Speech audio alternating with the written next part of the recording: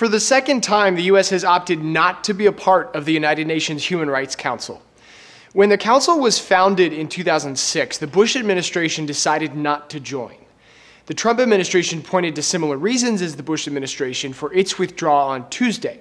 It says the council has a standing anti-Israel bias and that member states aren't held accountable for their own alleged human rights abuses. The HRC is responsible for strengthening promotion and protection of human rights around the globe and for addressing situations of human rights violations and making recommendations on them.